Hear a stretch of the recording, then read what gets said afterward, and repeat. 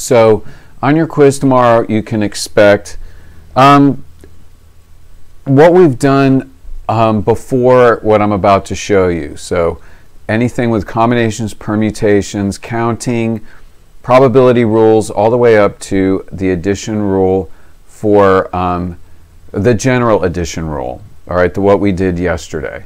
So we're going to move on and look at the general multiplication rule along with conditional probability. Okay, so this is a classic example of a conditional situation. It says, what's the probability of drawing a 7 of clubs, then a 4 of hearts without replacement? So you are changing up what we would normally see. First of all, at 7 of clubs, you got it. That was your first draw and you got it. Otherwise, the problem would end there. So then you get a 4 of hearts, and it's with the without replacement part, because when you start in a regular deck of cards, you have 52 cards, 2 colors, 4 suits, 13 cards per suit, and all that. Well, if you pull out a 7 of clubs and don't put it back, then you go from 52 cards to 51. You have 1 less club, you have 1 less 7. The whole situation changes because of the condition that you pulled out a 7 of clubs and kept it out, all right? So that's going to change your independence too, because if you put that 7 of clubs back in and randomize the cards, then picking a card could be equal probability of black or white. You just don't know. But if you pull the 7 of clubs out, a black card, and you don't put it back in, now you have more red cards than you have black cards. And even though it's only slightly different, you have some idea when you go to pick that it might favor a red card. And that's where your independence just went away. So we can't use the multiplication rule here because this is an and. It doesn't say it, but it is. For independent events, we're going to have to do something else. But for the moment, this is your conditional probability, the condition that you pulled out a 7 of clubs. So any probability that takes into account a given condition is called conditional probability. So that's where things are going to get different, maybe a little harder, maybe a little weirder, but it's not on tomorrow's quiz. So we're not going to tackle this on an assessment until next Wednesday, so we have a lot of time to figure it out. All right, this has nothing to do with this initial bulleted point, but it's just to get the notation for you. So when we want the probability of an event from a conditional distribution, we write it like this. And this is the probability of event B given that, the bar here means given that, that's the phrase, or if, or anything that implies a condition. So the probability of event B given that A occurred, all right? And we just say probability of B given A, all right? So that's different, that's new. All right, so back to our original problem, all right? So what is the probability of drawing a 7 of clubs and then a 4 of hearts without replacement? And remember means to multiply. This is going to be out of 52 cards, but this is going to be out of 51. So here goes. There it is with the and, with the multiply. And there is the other part, the conditional part. So probability of drawing 7 of clubs times probability of drawing a 4 of hearts given that the 7 of clubs was drawn. And so there it is.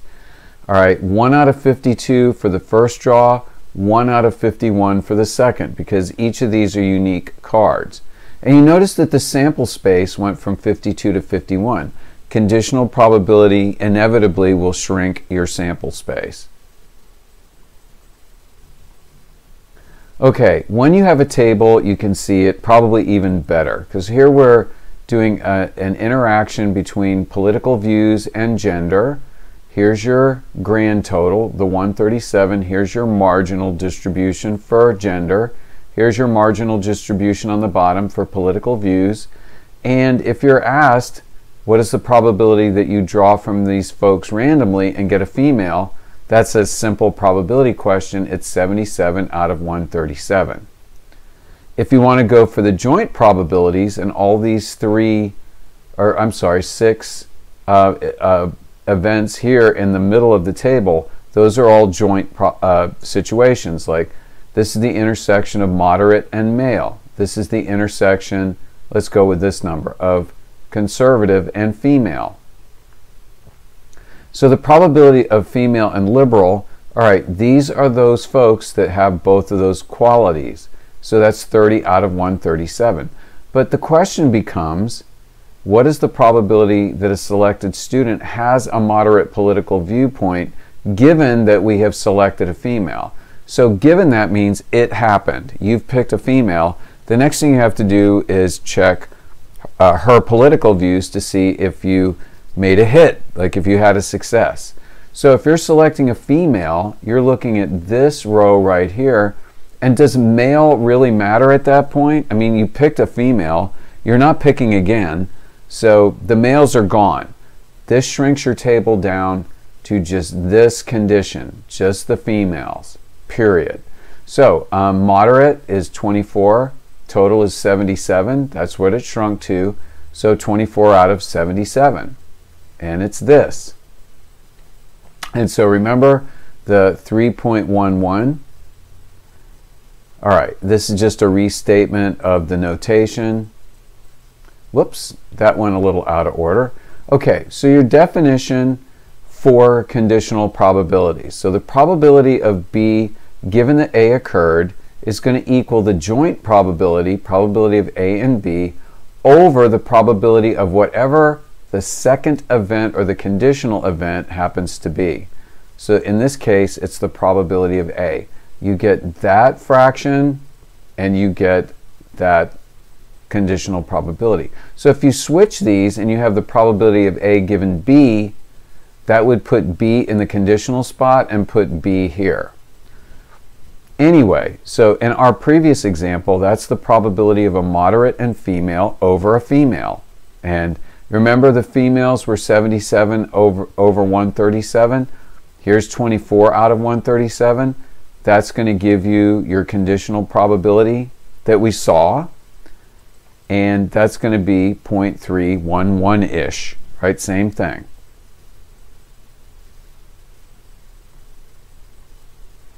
All right, just a quick review. Remember when we had a multiplication rule for independent events? We learned that first day, pretty much, maybe second day. And it was just the probability of A and B equals the probability of A times the probability of B. And this is just the same thing with, you know, that intersection symbol replacing and. But it's the same thing. And this is for when events are independent, remember? Knowing that one thing happens doesn't tell you what's coming next. All right, so here is your general multiplication rule down here. General means it works for if your events are dependent or independent, all right?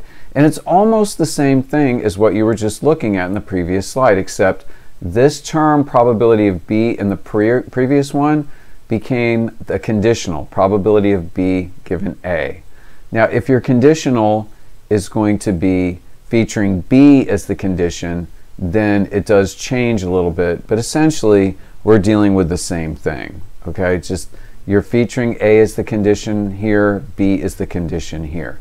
Now if you go ahead and divide like this up here, this top one, both sides by the probability of A, you get the previous probability, which is that. Okay, so dividing each side by the probability of A gives you the definition for the probability of B given A. So this is the same formula as this, they're just algebraically manipulated. All right, we're not doing reversing the condition. I think that's just a little too much for today. We'll get to it. All right, that thing about independence. Remember you pull out the card and you lose your independence? Remember, the probability of B given A is the probability of A and B over the probability of A. That's the third or fourth time you've seen it. Now, if A and B are independent, you can replace this with the other part of our original formula. So you can put probability of A times the probability of B and replace that joint probability when they're independent. And if you notice, you have a probability of A in both the numerator and denominator. Those two things cancel out. And so you get the probability of B given A, that conditional just equals the non-conditional. And that's when events are independent. So if you can identify this as happening in your situation, and you can show that those two things have the same value, then that's going to answer the question, are A and B independent? So that's one way to do it. Now the one way you don't do it is to say, well, if A happens, I don't really think B will. It might, but I don't think so. So I'm just going to say they're independent. No. It's not up to interpretation. You do the math. And there's also another way to show independence. We've done it before. All right, here's the way you just saw when the conditional equals the non-conditional, right? And it works for the other version of the conditional. Or if you can show that our original formula for multiplication rule for independent events, if you can show that that is a true equation, like this product equals this joint probability, then you can say again that A and B are independent. So it's this way in the blue, this way in the black. All right? So that's the homework, and hold on for just a few minutes because I need to change up what I'm doing here, but I will be right back. So pause just for a second. All right, hey folks, I'm back. This is page 10 in your packet, so you might want to pause for a moment while you get there. I just want you to see this whole new thing in action. You're going to get a bunch of different sort of viewpoints on it. So this is just, you're looking at a table with the interaction of age, reading down, and marital status from, excuse me, left to right. And I'm going to work this with a kind of a formality that I hope that you'll adopt, because not that I want you to do extra work and just be way over the top with details or anything, but I just find that if you handle with a certain amount of precision, the easier this kind of thing gets. And I just kind of want this to be easy for you. So there's a bunch of things we could define as event A, but what I chose, I'm just going to let A be the event that if I reach in there and pick out a person at random, the person is 30 to 64 years old.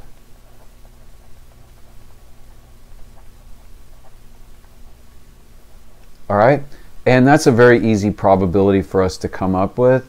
So the probability of A, let's see, 30 to 64, that would be this number here over this number, right?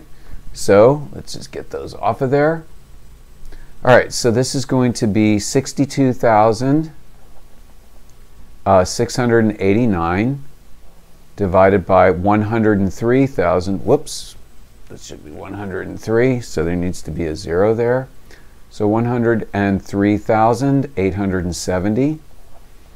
And that'll give us, if we just get that to 4 decimal place, 0.6035. Okay, the reason that I went and defined A like this and went to all that trouble is when I get to the end of this, if I need to find out the probability of B given A, and I forget what I assigned to A, then I'm going to have a problem. If I have it all written out, I can just glance up and see it. All right, so for event B, I'm just going to call B the event that a person is married.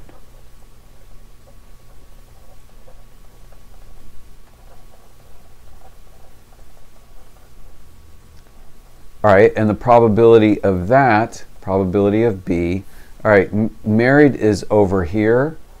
So that's 59,920 over the total there, 103,870. So we'll figure out what that is. So 59,920 over 103,870.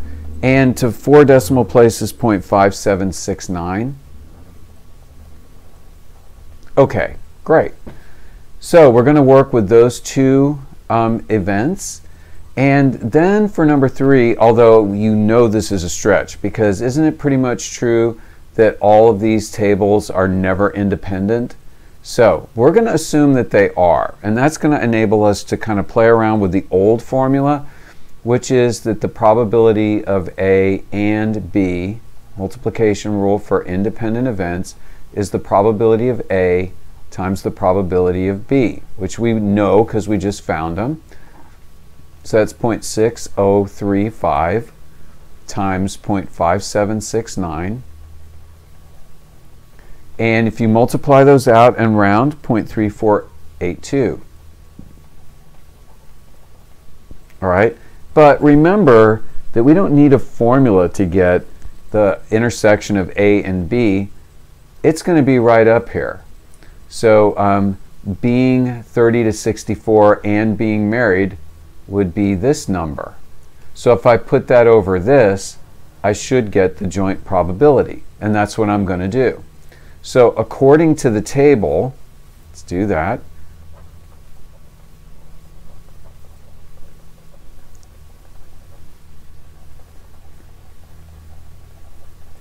Right? I wish I could be like that person on the other video that I posted, because that guy writes fast. There's a way to speed it up. I just don't know how to do it. What did we say? That's the probability, the actual probability of A and B, because the table doesn't lie. That's your 43,808 over your total, 103,870, and that'll give you 0.4218. And that is different from this, right? So when this this formula for the multiplication rule for independent events fails you when it gives you a bad answer, that's just showing you that events A and B are not independent. That's one way to show it.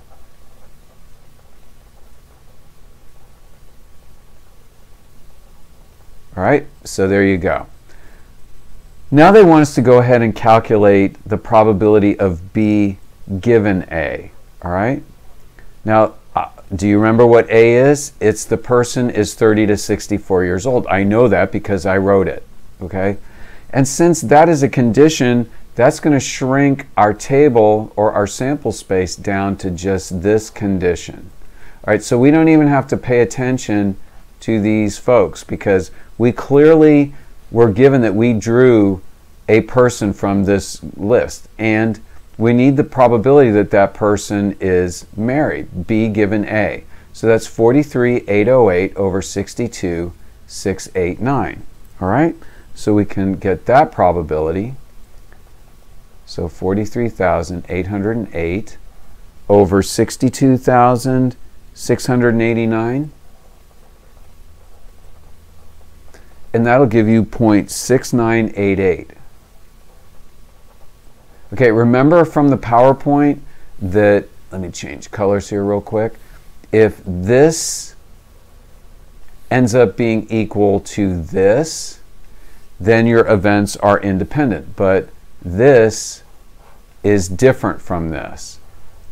So that's just the second way that we can say, okay, mathematically these are not independent, because when the when the conditional probability equals the non-conditional probability, you have independence. Here it's not equal, so we don't. That's just another way to do it. But we also need this for what comes next, because our original, our old multiplication rule failed us because this is wrong. So we're going to go to this new and improved general multiplication rule. All right. So this is going to say that the probability of A and B is equal to the probability of A, which is at the top, times the probability of B given that A occurred. So the probability of A is up here, 0.6035. And the probability of B given A is right here. That's 0.6988. And what we're shooting for is this. We want it to equal that in order to have a formula that really gives us the right answer. It'll be a little bit off because of the rounding to 4 places. It's 0.4217. Let's just call it the same thing. And so this is an improvement. It is an improvement. It'll work when events are independent because the probability of B given A will just be the probability of B. So there you go. Happy time. All right, as far as the dependency here, do you happen to notice, and let me just grab a different color here, that your young people aren't married quite as much as the other group, and your middle-aged people kind of go for the divorce a lot more than these folks do? I'm sure there are other things that would set up a dependency, but for us, that's kind of the major thing. All right? So this just shows you that this new formula works. So I'm going to pause again, and we're going to go on to page 11. So hang on. All right, we're near a wrap here. This shouldn't take too long. This is another table, and it doesn't feature counts. It just features the actual probabilities within here, and all of these are joint probabilities. So we're kind of missing the marginal distribution and the grand total. So it's all about a certain model of car that's available in several different styles. 2-door, 4-door, and hatchback. You can get that along with an automatic and a manual. So remember, like a 2-door can come 2 ways, either automatic or manual. Or means plus, so that adds up to 0.40. Okay? And we can keep going like that. That's a scary looking point. All right, and this is going to be 0.31, and this is going to be 0.29, and we're hoping that this will just add up to 1. Get a little bit bigger brush size here. And going across here, these two things should equal 1. This is 0.08 plus 0.04 is 0.12 plus 0.11 is 0.23. And if that means this has to be 0.77. Okay, so now they can't throw too much at us that we can't figure out. The first one here is actually pretty easy. So I'm just going to go ahead and not start with symbols here, A's and B's. It says, what's the probability this customer has purchased a car with an automatic transmission? All right, there's 3 ways to do it. So the probability of an automatic, all right, you can get it as a 2-door, so 0.32, or plus a 4-door, 0.27, or plus a hatchback, and that'll give you your 0.77. Then they want to know the probability of a 4-door, and there's 2 ways to get a 4-door. You can get it with an automatic, so that's 0.27, or you can get it with a manual, so that's 0.04, and you get what you would expect, 0.31. Okay, not a big thing. Okay, what's going to be a little bit tough is that all of the rest of them, except the very last one, start with given that. All right, so we're dealing with conditional probability. So given that a customer purchased a 4-door car, so I'm just going to let event A be a 4-door. Okay, what's the probability that it has an automatic transmission? So I'm going to let event B be an automatic. And what we want is the conditional probability, which would be the probability of B given A. And if you're sharp with this, you'll remember, because we only saw it like 100 times, the formula for it is the probability of A and B over the probability of whatever this number is right here, A. A number, actually event, it's not a number. All right, so let's put in the numbers. 4-door. All right, 4-door is got this. There's 2 ways you can get it. It adds up to 0.31. I'm not going to write it all out, but let's just put 0.31 there. And then A and B will be the intersection of a 4-door and an automatic. Right? That's going to be the 0.27. Okay? And if you change that into a decimal, that's 0.8710. All right, that's pretty easy. What's even easier is if you opt out of doing all of the formulas and the symbols and all that. If they say the probability of an automatic, given that it's a four-door, doesn't that mean that shrinks your sample space to just this? Right? So you don't need to worry about the two-door, you don't need to worry about the hatchback. This is your world now. As soon as you get that condition, that's it. So this is basically four-door over total. That's it.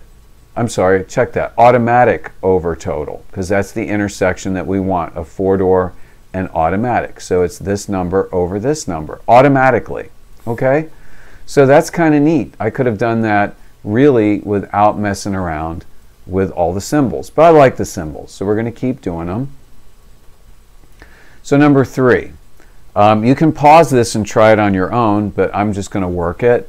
So given that a person purchased a manual transmission car, so I'm going to call event A manual.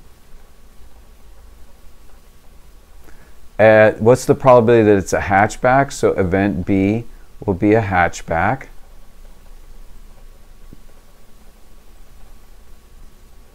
And again, we've got the given that. So this is again the probability of B given that A occurred. And again, that's the probability of A and B divided by the probability of A.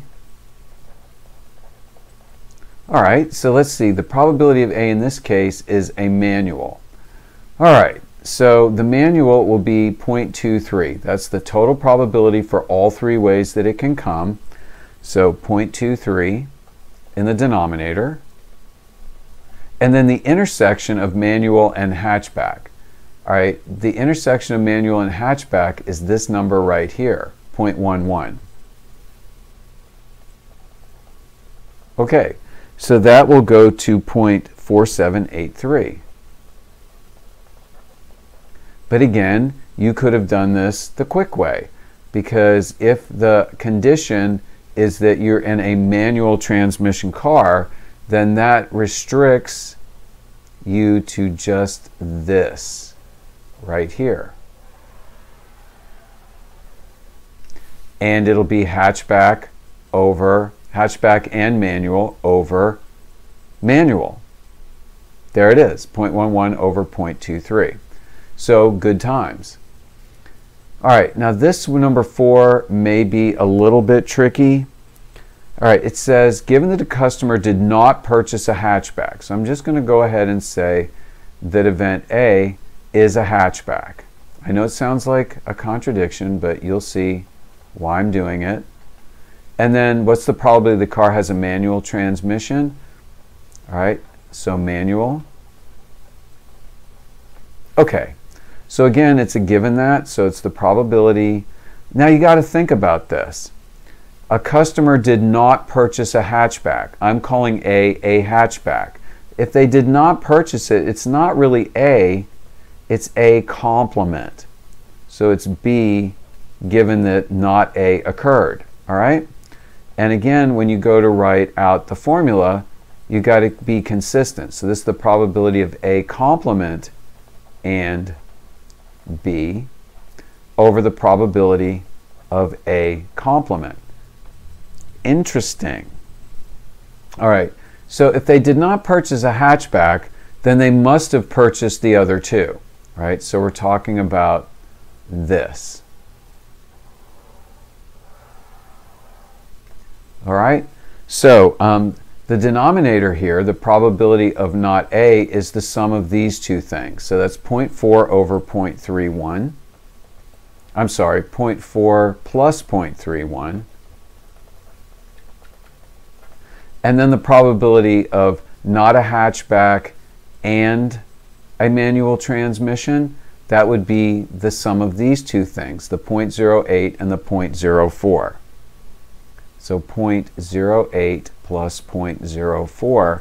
And when you do all of that work, you get 0.4, let's see, 0.1690.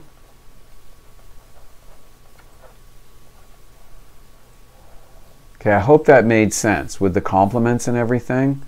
Yeah. Now, for number 5, we can go and just do this and do this and do this. But I think there's an interesting little thing that you can catch on to. It says, given that a customer produced, nice, that would be nice, purchased a 2-door or a 4-door, what is the probability that the car has an automatic transmission? Well, think about that. If the customer purchased a 2-door or a 4-door, that's the same customer or the same type of customer that did not purchase a hatchback. So aren't we still in this condition right here? And in problem number 4, they purchased a manual transmission, but in this one, they're purchasing an automatic transmission. So we're in the same condition, we're doing a different kind of transmission. Isn't that the complement? Right? So the answer to this one is 1 minus what we had right here, 0.1690, and that'll give you 0.8310.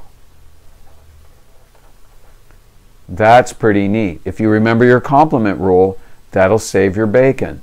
We could have gone, and defined all of these things, or we could have just gone the easy way and said, okay, here's your total, 0.71, and they bought an automatic, and that should add up to what, 0.59, so 0.59 over 0.71 should give you this number. So either way, however you want to do it.